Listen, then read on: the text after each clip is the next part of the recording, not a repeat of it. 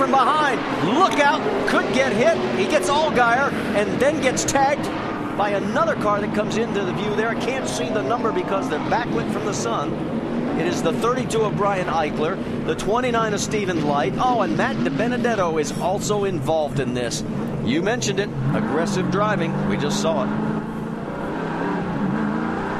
Able to get refired, so he will not go a lap down, but now those tires are flat spotted.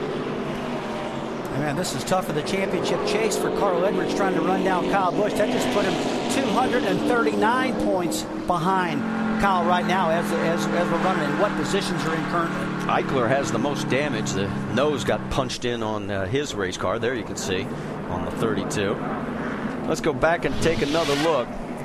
Carl was fourth, and it looks like Brad Keselowski gets in the back of the 60 car and spins him. And here they go. And Justin Allgaier gets a hunk of that, gets his right side door ripped off. Third time today that Brad has been involved with some kind of contact. There's going to be some people that want to talk to him, I think.